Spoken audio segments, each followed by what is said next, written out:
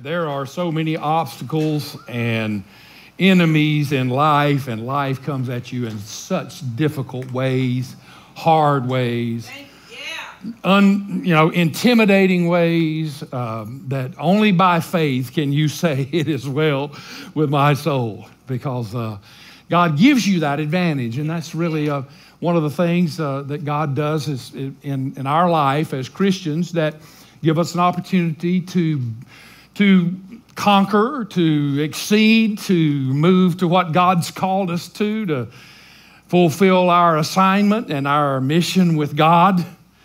How many of you believe that God has given you an assignment? Yeah, you believe this, right? Oh, yeah.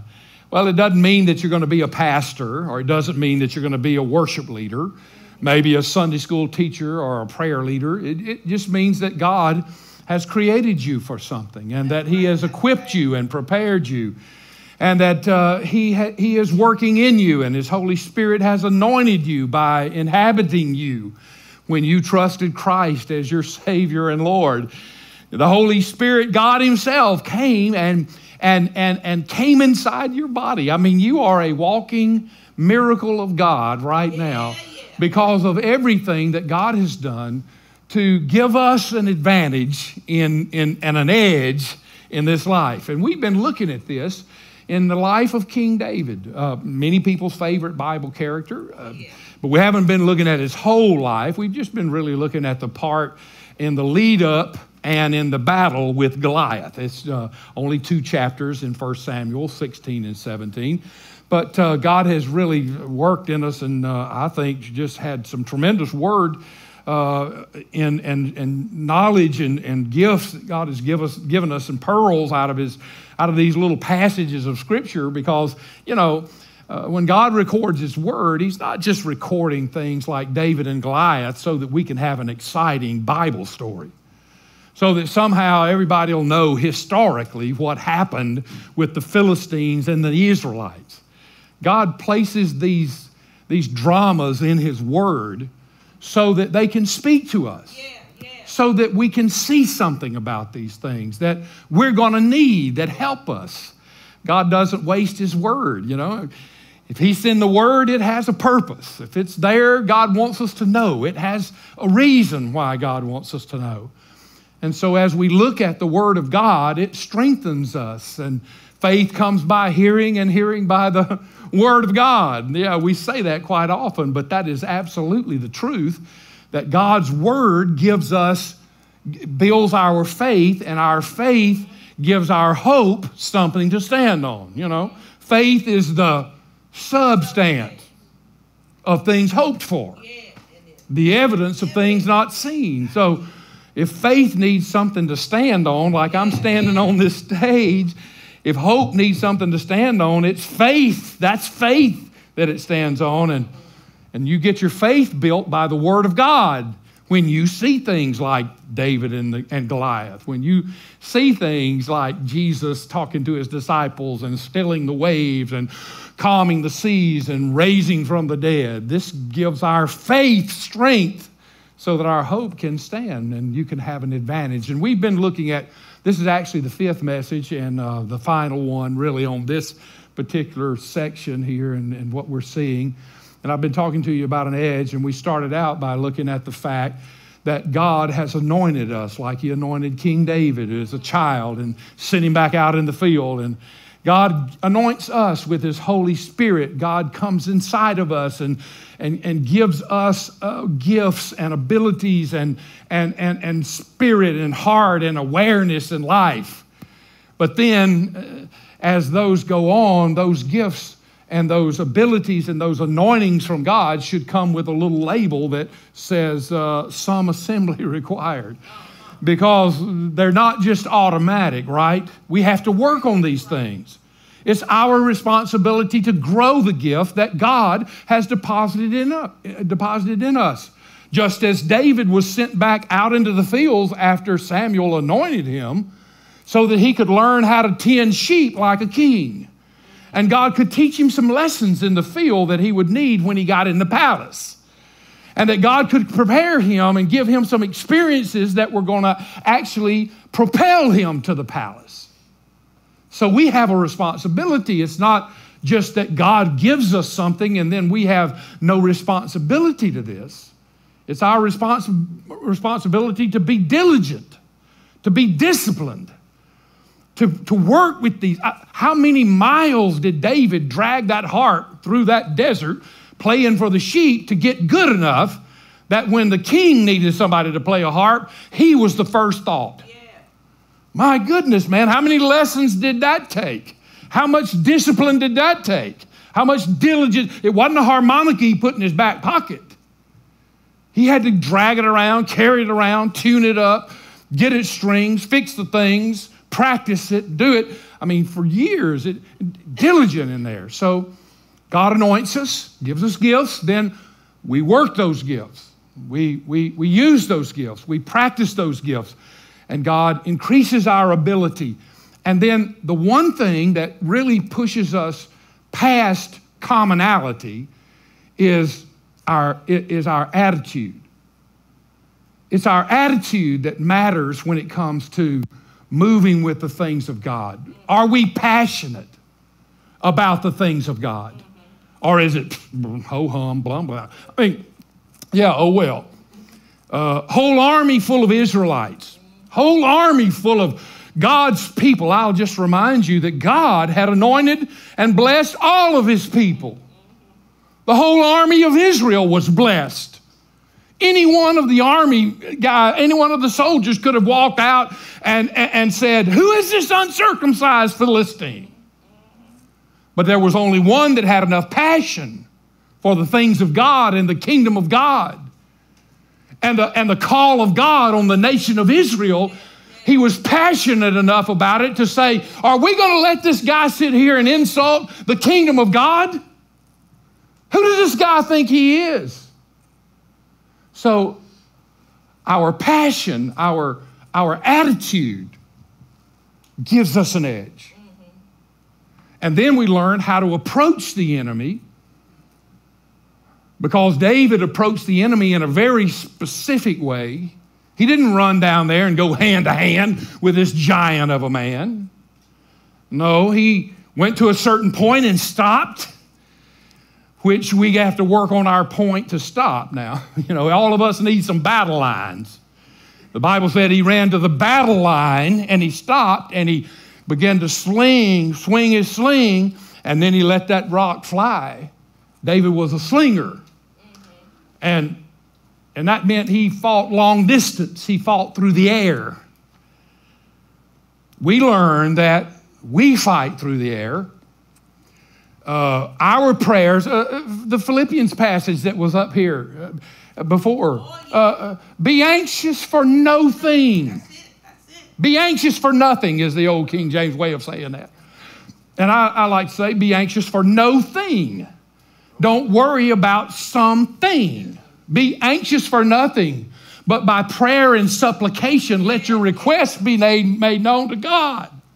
And then the peace of God, which passes all understanding, will keep your hearts and minds in Christ Jesus. Oh, we don't fight against flesh and blood. We fight against principalities and powers and spiritual wickedness in high places. And so God has given us weaponry to fight that with, and it is airborne, and by that I mean spirit-borne weapons that we use. And so we're to keep our distance, and we're to use the weaponry that God has given us, and when we do that, God will give us the advantage. We don't get all tangled up in our feelings. We don't get all tangled up in what others say. We don't let the devil drag us into his drama, because he will. He loves drama. And he'll drag you in it upside down and backward in every way, and you'll forget everything you ever knew about God or hoped for life. And he'll distract you if he can. And then today, the last word from this passage is about our advantage. We're going to learn a phrase today, and I hope you can get with me on this. But the phrase is the title of the message, it's the outline. on your outline. It's at the top, and you see it here on the screen, and the phrase is act as if. Can you say that with me? Act as if. This gives us an advantage because act as if is a message about how to look at life's challenges. How I look at life's challenges either gives me the advantage or puts me at a disadvantage. David's advantage is not so much about skill as it is about the Spirit. David was not given an advantage so much out of the techniques he used, but out of the fact that he trusted God. So let's let this analogy come alive for us for a moment. I mean, the giant that David faced is the same giant that we face. It's an analogy for the life that comes at us every day. Every day we have a giant of a life that comes at us. Life can be intimidating. Life can be insulting. Life can be accusing. Life can be belittling.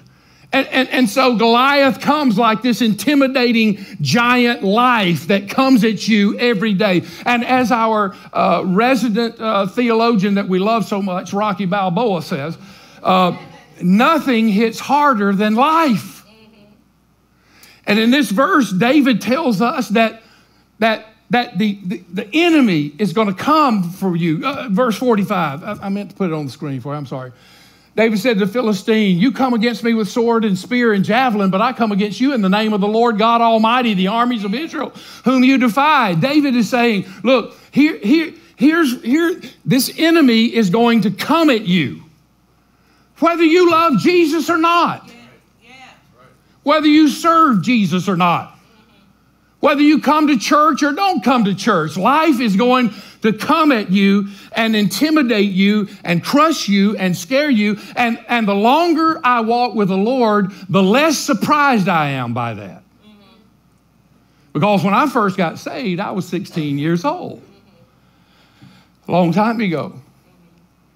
And I thought pretty sure I knew what life was going to be like when I came to the Lord when I was 16. I thought, well, I looked at the older people in the church, the 20-year-olds. And I said, by the time I get 20, I know I'm going to have this Christian life all figured out. And this sin problem that I have as a 16-year-old is not going to still be with me. I will have conquered this because I'm a child of God. And I said that until I turned 20. And when I turned 20, I looked at the real older people in the church, the 25-year-olds and 26-year-olds that, for heaven's sakes, had children. And I said, man, I know by the time I get to be their age, I'll have this thing all figured out, and it's going to be easy peasy, and down the hill we go. And I said that until I got to be 25 or 26.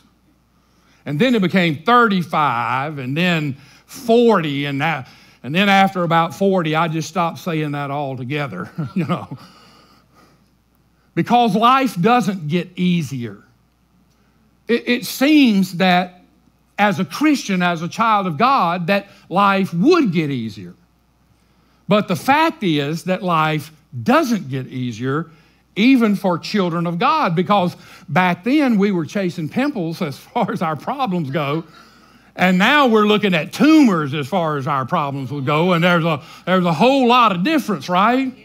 And the pain and the suffering and the sickness and the hospitals and the illness and the bills and the jobs and the grandchildren and the surgeries and the kids, all of this comes against you.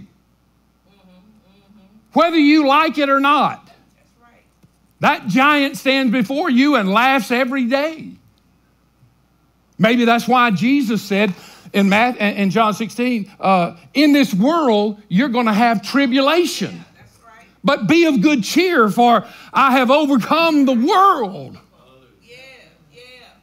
So don't get all bent out of shape, because this is what life's going to hand you, and don't worry about it. I've got it. So I have a question today and an announcement.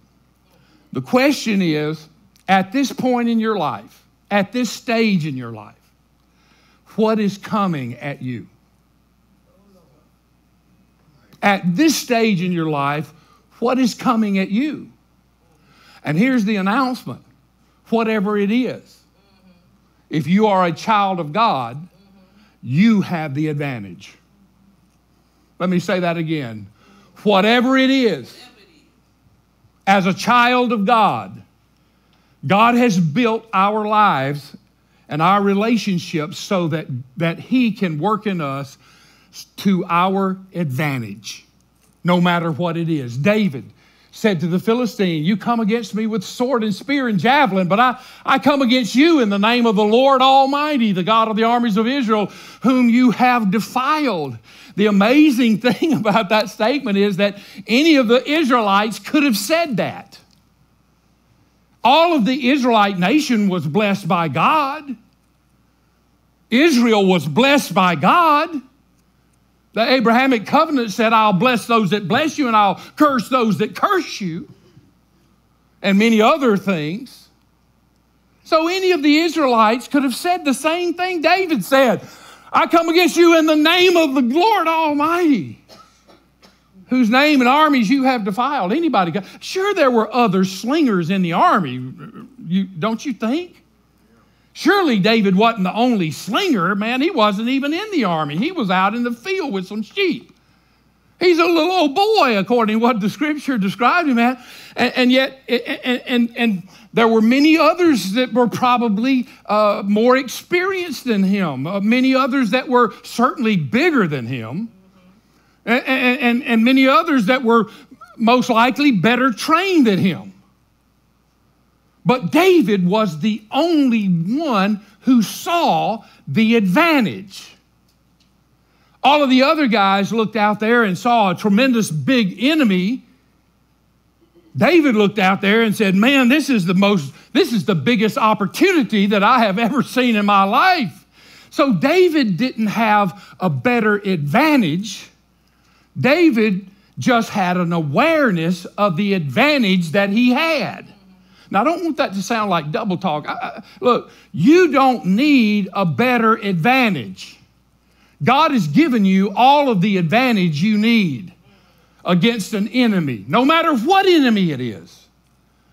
What you need and I need is we need a greater awareness of the advantage that we already have.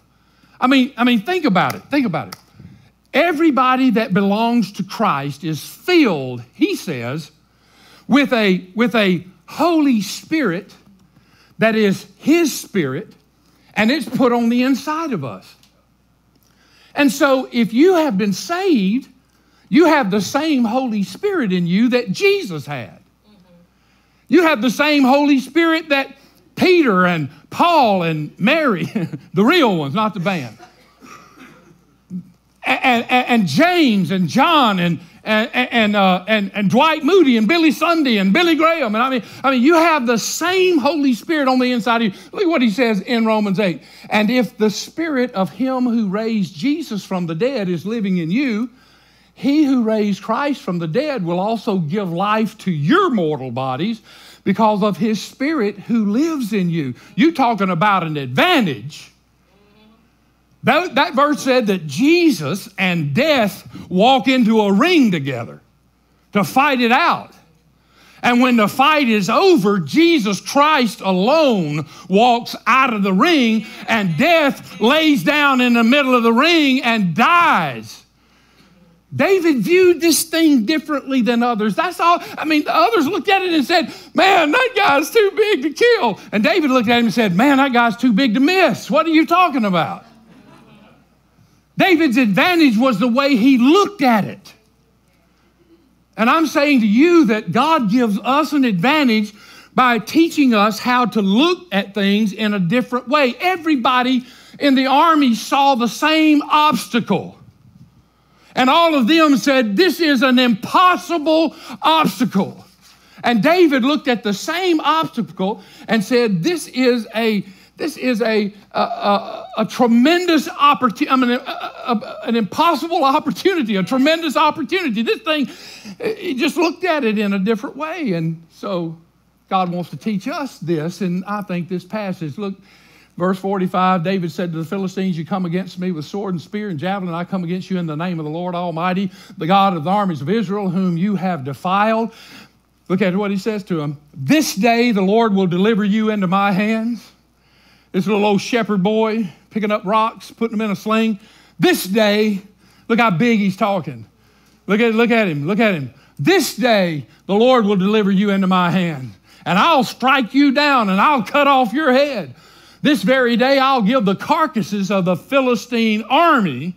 Now he's out there not only whipping Goliath, he's going to whip the whole army. He said, I'll just take all of you on, and I'm going to feed the carcasses of the Philistine army to the birds and the wild animals, and the whole world will know that there's a God in Israel. David said, you know why I'm doing this? So that the whole world will know. Those people are watching. Those people are looking, and they need to see that God can do anything. And I want the whole world to know there's a God in Israel. And then he goes on and says, all those gathered here will know that it's not by sword. Hey, it's not by my strength. It's not by my technique. It's by God's Spirit and my surrender and my trust. That's how this battle's being won. You'll know that it's not by sword or spear that the Lord saves, for the battle is the Lord's, and he will give all of you into our hands. So truth number one becomes this for us. Opposition doesn't prevent the presence of God. Just because you are opposed by an enemy, it doesn't mean that God's not going to show up. Opposition doesn't prevent the presence of God. It offers an opportunity to prove God's presence in your life. The fact that you have problems and the fact that you have issues going on in your life doesn't mean that God is not with you and he's far away from you. As a matter of fact, it means just the opposite.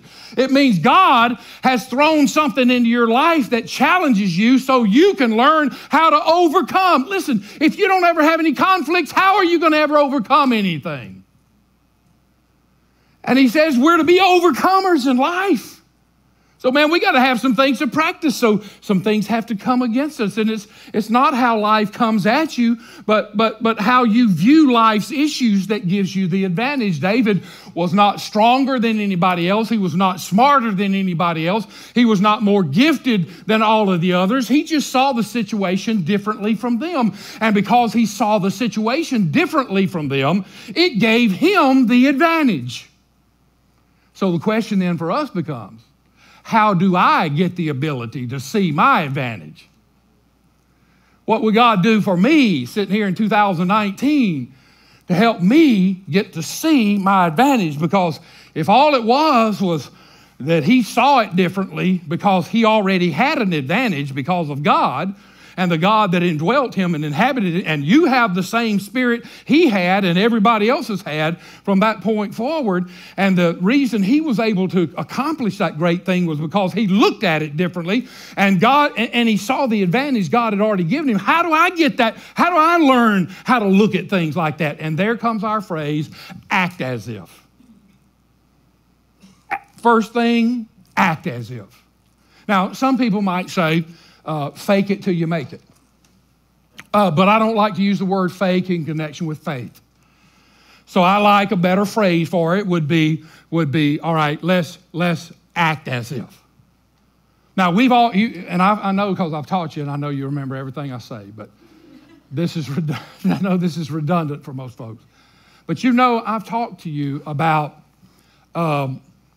believing your way to better actions. In other words, we're all pretty common. We pretty commonly know that if we want to change our behavior, we have to change what we believe. Because we behave the way we behave because we believe what we believe. So if you want to change the way you're acting, change the way you're believing, and your actions will change. Now, I'm going to say right now the exact opposite of that. Not that that's not true, it's absolutely true, but so is the opposite of that, in that you can act your way to new beliefs. Now, I know you're looking at me like a calf at a new gate, and you're not really thinking that I'm going anywhere with this. You said, Pastor, now you've fallen off the wagon now here, all right. But just hang on. Let's see if we can drag it back up, all right? I'm saying to you that act as if is part of what you have to learn to do if you are going to be able to see the advantage that you have.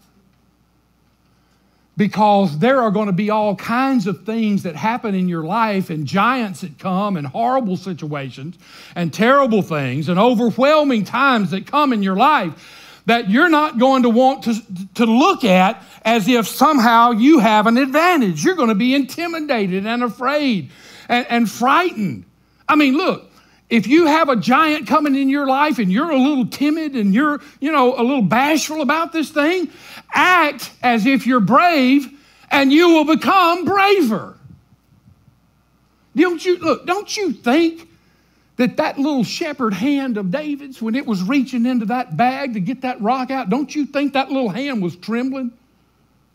Don't you think that when he pulled that rock out of that bag and he had that sling in his hand, don't you think if you could listen real good and you could hear what was going on, and he's sitting here, he's talking all big, he's saying, I'm going to feed you to the birds and the wild animals, and I'm going to spread your carcasses all over the road out there dead. I'm going to defeat everything. And his little voice is quivering and his little rock is shaking as he's trying to put that rock in that sling. But the truth is, if you can learn to load a sling and you can learn to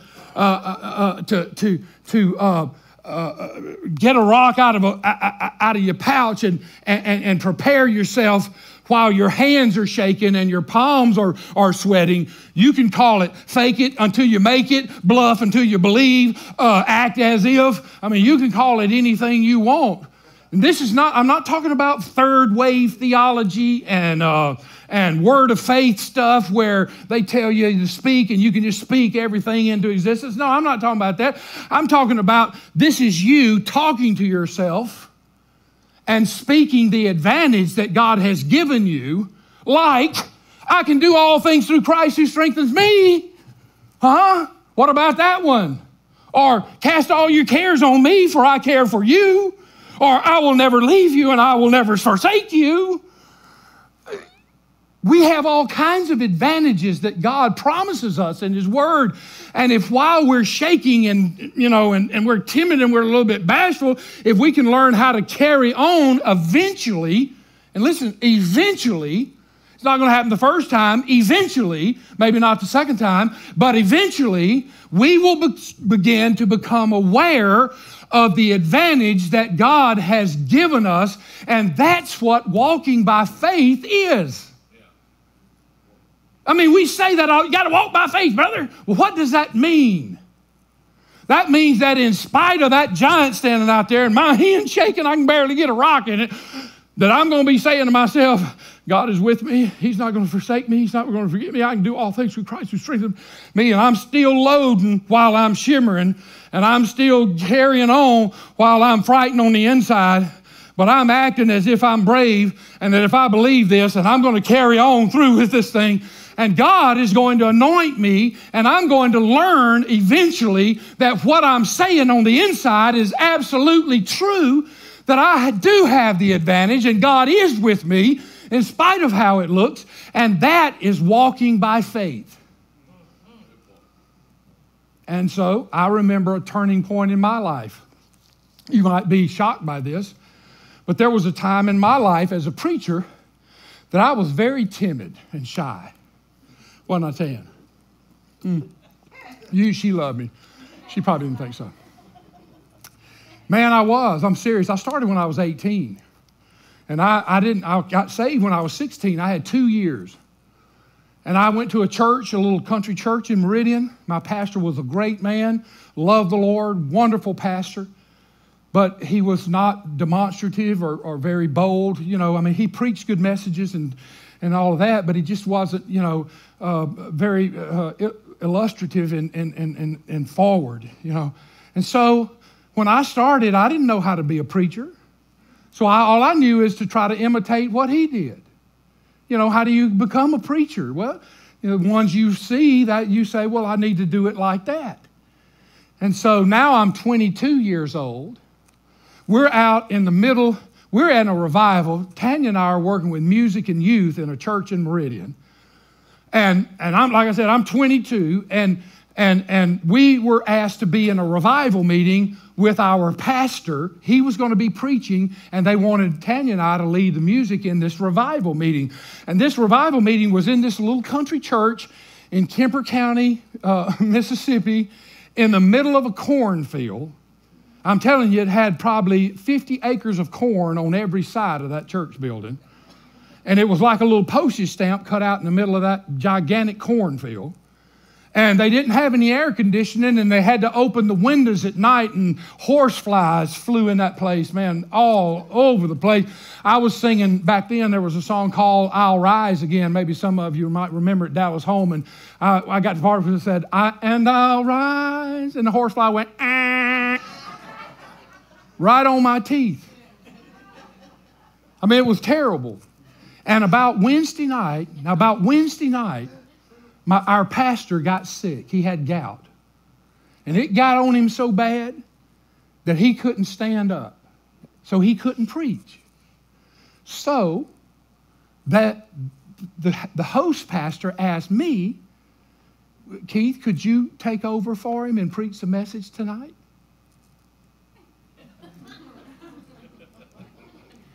And I said, sure I can. I said, oh yeah, I'll be glad to. I looked like David talking to the giant. I'm going to kill you. I mean, I was brave and full of confidence on the inside. I'm going, sure I can.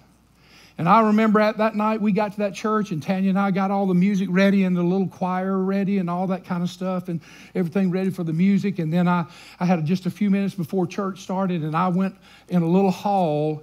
They had a little tiny educational building in the back of that sanctuary, and it had little small Sunday school rooms. And I went in one of those Sunday school rooms. I didn't even turn the light on. It was black dark in there. And I got out on my knees, and I said, God, I don't know what we got to do here, but I need you. And I'm tired of being timid. I'm tired of being bashful. I'm tired of not being able to express myself and being self-conscious about how people feel about me, look about me, think about me. God, I want to be bold tonight. God, I'm going to be bold. When I go out there, I'm going to be bold in the Word. And I'm going to preach the Word with boldness. And it was like God just patted me back and said, well, I wondered when it was going to come, And man, I went out there, and I'm telling you, I preached that night. I didn't even recognize myself. I mean, it was unbelievable. But you know what? That was in me all the time. All I needed to do was let it go. All I needed to know was that God had anointed me to do this, and all you got to do is in your son, just let it go. Just see it in you and say, I'm going to just do it and be bold and let it out of me. And I'm telling you that when opposition comes in your life, that is an opportunity for God to prove His presence in your life.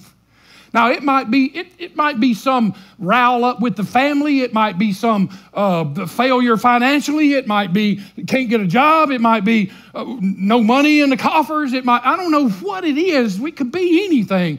But when that opposition comes, that is an opportunity for God to prove Himself mighty in your behalf. And opposition does not prevent the presence of God. It offers an opportunity for the presence of God to be proven in our life, which leads us to truth number 2. There are 5 of these, by the way, if you don't have your notes. I may not get to them, but I'm going to try to. Truth number 2, an unrecognized advantage is an unclaimed reward. Now, when we're talking about looking at things differently, and we're talking about the advantage that God gives us, I'm saying to you that if you do not recognize the advantage that God has in you, you are going to miss the reward. There is a reward out there, and you're going to miss it because you don't even see it. You remember last week or it may have been the week before, we were at about verse 25 of chapter 17. And you remember David went down there to the battlefield and he heard Goliath talking and he said, "Who is this uncircumcised Philistine?" And when he said that, the soldiers got around him and said, "Hey, David, have you heard what Saul said he's going to do for the guy that kills this guy?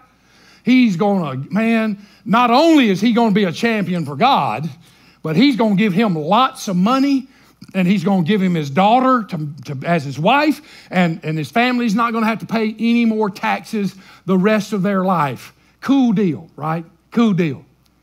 Any of those guys, are you hearing me? Any of those guys that were telling David about the deal could have stopped and stepped forward that day, but because they didn't see the advantage, they didn't get the reward. So the reward remained unclaimed as long as you can't see the advantage. I've heard a story all my life in the ministry. I don't know if it's true or not, and I'm not investigating it because it's too good of an illustration, and I don't care whether it's true or not. But here's the story. Here's the story. There was a freshman in college that went to a Christian college, and he got to campus, and about halfway through the semester, he was just starving to death. He hadn't gone to the cafeteria, hadn't eaten any meals in the cafeteria. All the other students were sitting down to 3 meals in the cafeteria, seemed to be doing fine. And he didn't, because he didn't have any money. And so he went into the campus ministry office, and he said to the campus pastor, "Pastor, do you think that you could help me with some money? I need a little financial aid. I need a little benevolence.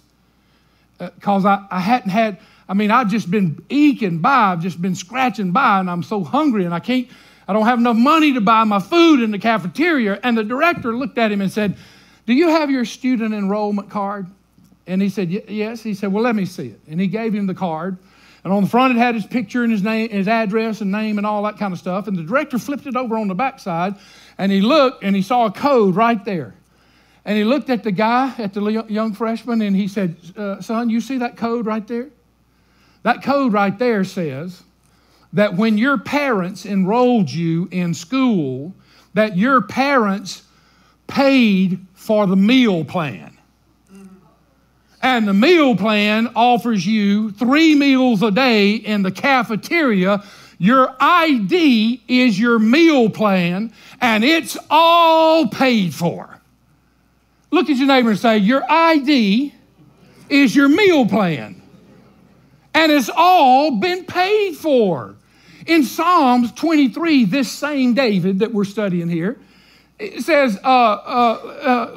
that "Yea, though I walk through the valley of death, I'll fear no evil, for your rod and your staff and comforts me." And then he says, and thou preparest a table for me in the presence of mine enemies, and you anoint my head with oil, and my cup runneth over. So what you're hungry for, God has already provided for you, and the bill has been paid in full.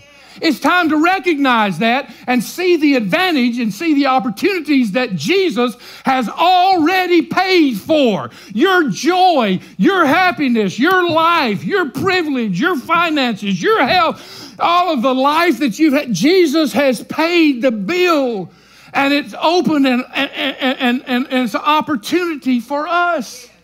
If we will recognize that we already have that, and all we need to do is go with God and claim the reward. Look at verse 50. "So David triumphed over the Philistine with a sling and a stone. Without a sword in his hand, he struck down the Philistine and he killed him. David ran and stood over him. He took hold of the Philistine's sword and drew it from the sheath. After he killed him, he cut off his head with the sword. When the Philistines saw that their hero was dead, they turned and ran. Then the men of Israel and Judah surged forward with a shout and pursued the Philistines to the entrance of Gath and to the gates of Ekron. Their dead were strewn along the Sharim road to Gath and to Ekron. When the Israelites returned from chasing the Philistines, they plundered their camp. The Philistines ran away so fast they didn't take their stuff with them. So when they came back, they just took an advantage to walk through the enemy's camp and take some stuff out of their tent, anything that they wanted. David took the Philistines' head and brought it to Jerusalem. David's carrying the head around. This is one of the reasons why, I don't know why this is a children's story that we tell them all the time. But David is walking around with the Philistine head in his hands, showing everybody that, look, this Goliath, he thought he was going to defy the armies of God. Look at here, what God did. Look at me, man, this head's half as big as I am. Look at what God did. Put it on public display, charge 25 cents, let everybody come around and look at it. The head of giant from Gath. He drags that head everywhere. As a testimony, I'm assuming that this is what God does. Little boy. And he put the Philistines' weapons in his own tent. In other words, David takes Goliath's sword and his shield and his javelin and his spear and his armor and everything and just puts it in his little old shepherd tent.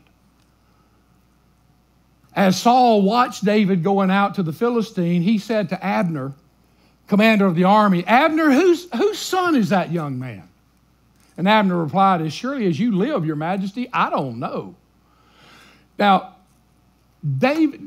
Saul was having problems identifying David. But what this says to you is it doesn't matter whether they recognize you or not. Because your advantage doesn't come from the fact that you're recognized by the right people. Your advantage comes from what God puts on the inside of you. Are you hearing what I'm saying?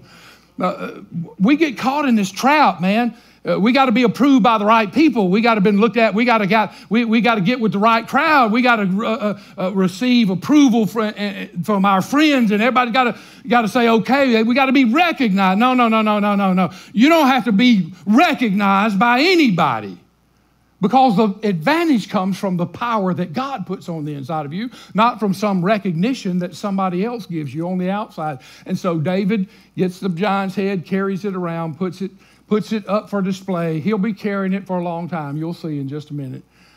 Here is, the king said, find out whose son this young man is. As soon as David returned from killing the Philistine, Abner took him and brought him before Saul, with David still holding the Philistine's head. Yeah, he's still holding that head. Nobody's going to take that head away from him. And he comes to Saul with the head. And the problem, just to be truthful about it, the problem here is not that Saul doesn't recognize David. David's been playing the harp, playing him to sleep every night. He just has forgotten who David's daddy is. He said, what that boy's daddy? You know, and of course he's going to tell him, but the point is that you don't have to wait for that. Whose son are you, young man? Saul asked. And David said, I'm the son of your servant Jesse of Bethlehem. So truth number 3 then becomes, it's a sin to simply survive what God's called you to conquer. Are you guys okay? Do we need to quit? Okay, I'll try to get on through real quick. It's a sin to simply survive something that God has called you to conquer. Show you what I mean. Why did David cut off Goliath's head? That seems barbaric, doesn't it? I mean, that's a little over the top. He's lying there. He's got a rock sunk into his forehead. He's dead. And you're going to get his sword, and you're going to take that sword, and you're going to cut that head off. Brutal, barbaric. Well, it was a custom of the day. And the custom of the day was to show that your enemy was totally defeated.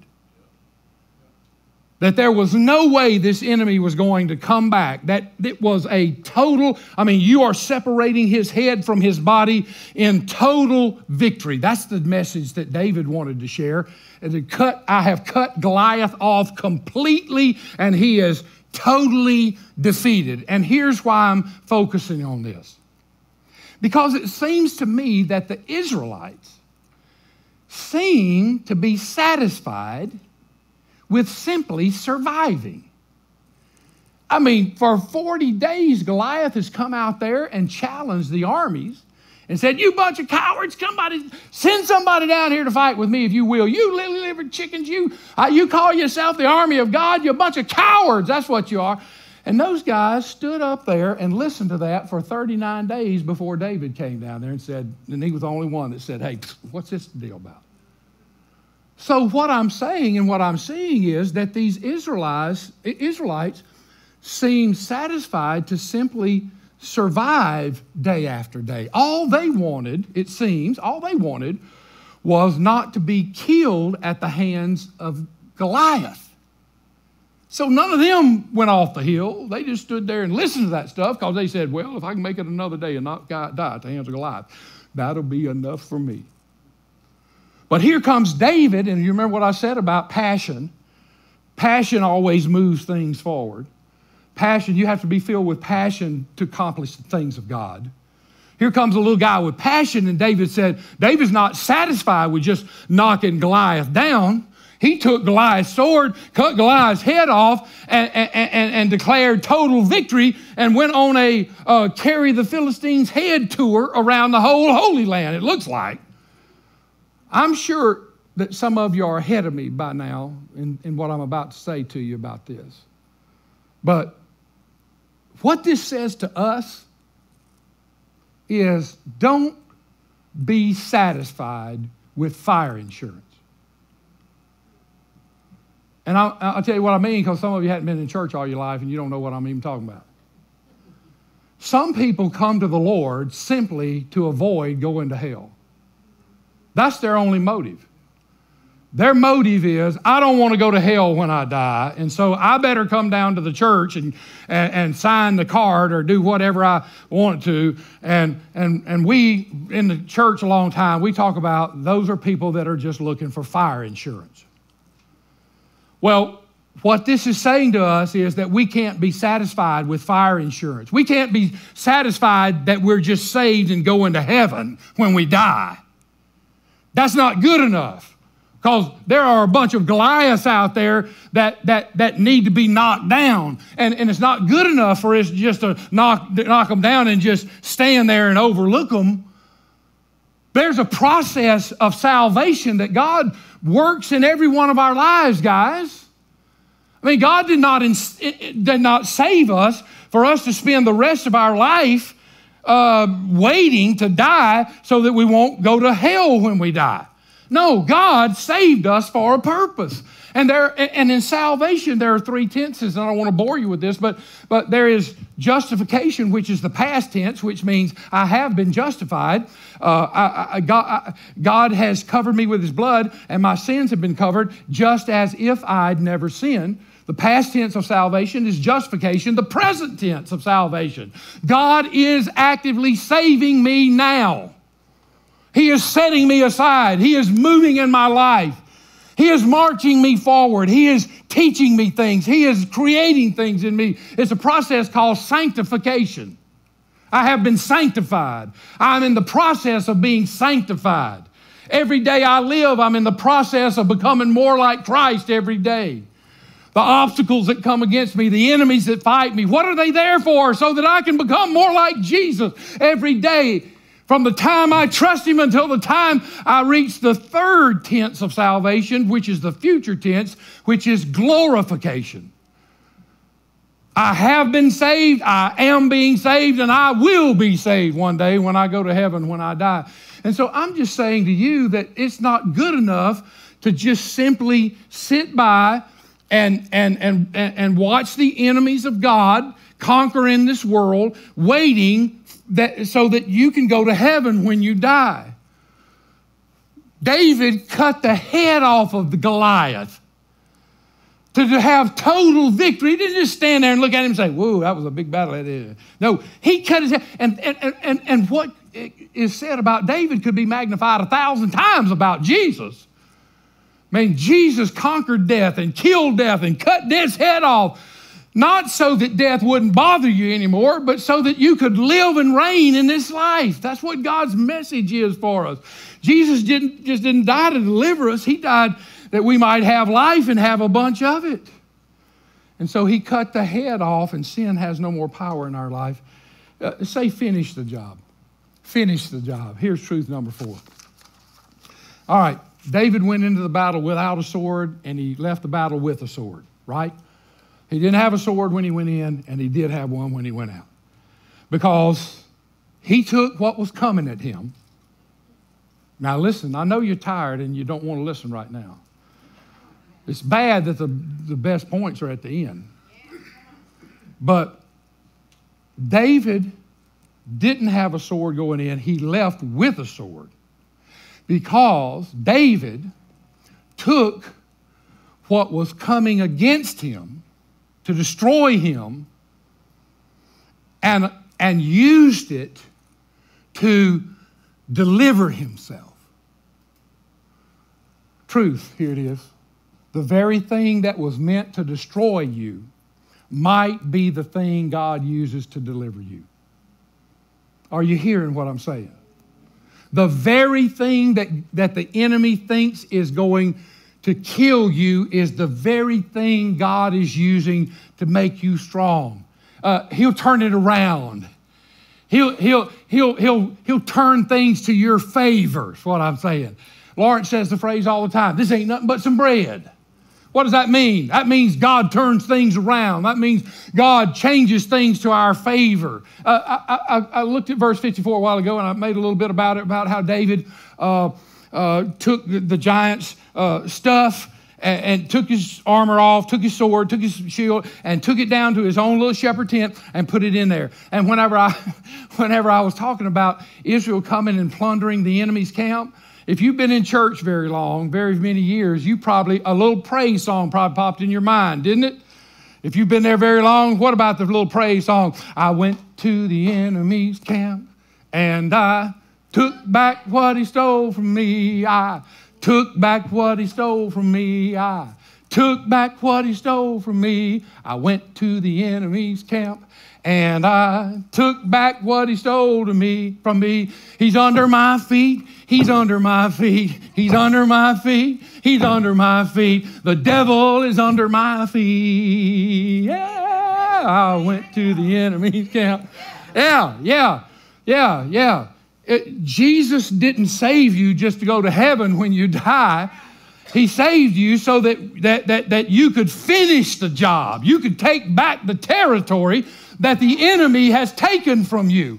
What has he taken from you? Your joy, your peace, your prosperity, your life, your marriage, your future, your kids, your What has the enemy stolen from you? Malfunctions, dysfunctions, all kinds of issues in life.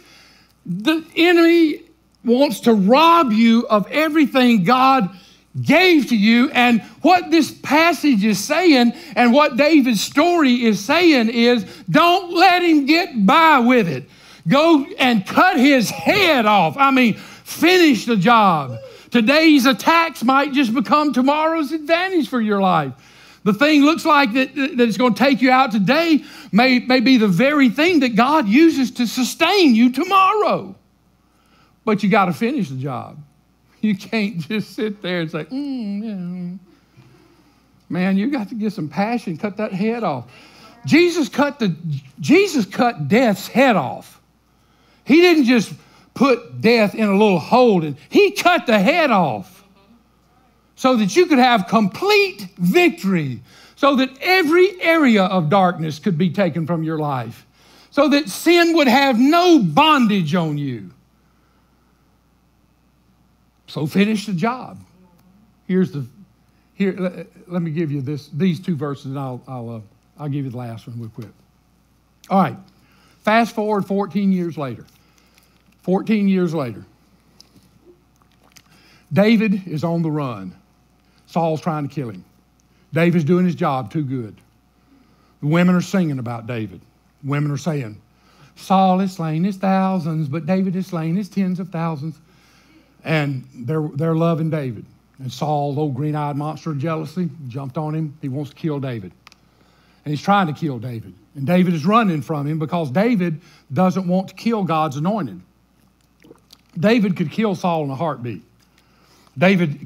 Saul went in a cave, and David was in there, and his men were in there, and David cut a piece of his robe off, and Saul didn't even know it. And then he met with Saul, and Saul was wanting to get his men to kill him, and David just held that robe up and said, I could have killed you in that cave. And Saul said, well, you've been better to me than I've been to you, so I'm going to just, this is the end of the battle right here. That's how it ended. That's how it ended. But David was running from Saul because he was trying to keep from killing God's anointed king. And one time he left so quickly from someplace that he didn't have time to get his weapons. And he got to a temple just north of Jerusalem on a little place called Nob. And Nob means high place. And there was a temple there, and Ahimelech was the high priest. And so David goes into the temple, and he tells Ahimelech, he says, there are two things I need. Number one, I need some bread for my men. And don't say beer for my horses either. I need some bread for my men, and I need some weapons. And Ahimelech says, well, David, I don't have any regular bread here. All I have is this consecrated bread, this bread that's been consecrated to the holiness of God. And I'm not supposed to give this to anybody. Only the priests get to eat this consecrated bread, but that's all I got. And then Abimelech says, what can we do? What can we do? And then he said, hey, the last 3 days, have any of your men been sinning really bad? He said, have they been with women? That's what he asked them. They've been with women? Said, no. David said, no, I swear to you, they have not been with women. Now, you know why? Because they've been running for their life the last 3 days. They've been drinking. They've been crowd. No, then, and David and Abimelech says, well, I guess that's good enough. They're holy enough. And so he gave them the consecrated bread, which shows you that God will break the rules for you. I mean, that's really, wasn't grace breaking the rules? I mean, the rules were you keep these 10 or you die. God said, they'll never keep it. And so God just broke his own rule and sent Christ, and the blood of Christ covers our sin now, in spite of the fact that we sin all the time. So Abimelech gave the guys the bread, and then David said, well, I need a sword or a spear or something. You got some weapons? And Abimelech said, Ahimelech, said, we don't have any weapons here. This is a temple. We don't have any weapons. And then he said, well, wait a minute. And David asked Ahimelech, don't you have a spear or a sword here? I haven't brought my sword or any other weapon because the king's mission was urgent. In other words, I had to get on out of there. The priest replied, look, the sword of Goliath, the Philistine, who you killed in the valley of Elah, is here. It is wrapped in a cloth behind the ephod. If you want it, take it. There is no sword here but that one. And David said, there's none like it. Give it to me. David is running for his life. He has no weapon. And all of a sudden he gets to the temple and says, give me a sword or a spear at the temple. Who thinks the temple has any kind of a weapon? And Ahimelech says, we don't have any weapons, but years ago you brought that sword that you killed Goliath with down to the temple, and we set it up behind the ephod. The ephod was the breastplate of the high priest that had the stones that represented Israel, and it had a black stone and a white stone called a Urim and a Thummim, so that when things needed to be decided about God's will, they could cast the black stone or the white stone. You've been blackballed. That's what the Urim and the Thummim was, to discern God's will. And it sat in the temple, and they set that sword right behind it, so every time people came into the temple, they could be reminded of the great victory that God had given his people over the giants in their life. And he said, well, that sword's back there. David said, there's none like it. Give it to me. And here's the truth. Your past victories will be waiting for you in your place of future assignments. Oh, yeah. Your past victories, those things that have strengthened you and increased you, they'll be waiting for you at the place where God assigns you to in the future. I'm sure David was thinking, I remember when that sword was aimed at my heart. I remember when everybody laughed and said I had no business fighting a giant. I remember when my brother looked at me and laughed at me and told me my heart was wicked and I know you conceited and you got bad motives. And then Saul looked at me and told me that I wasn't able and sat me on the bench and said, you just a boy, you on the junior varsity, son, you can't play on the game. And I remember how I triumphed by the word of God. Give that sword to me. I got another enemy out there that I've got to conquer. Give it to me. There is none like it. Faith turns the attack into your advantage. The sword was wrapped in a cloth behind the ephod. And I told you that the ephod was what the high priest used to discern God's will for the nation of Israel. So the ephod represents God's will. And when you embrace the will of God in your life, the attack becomes an advantage. Have you ever said this or ever heard anybody say this?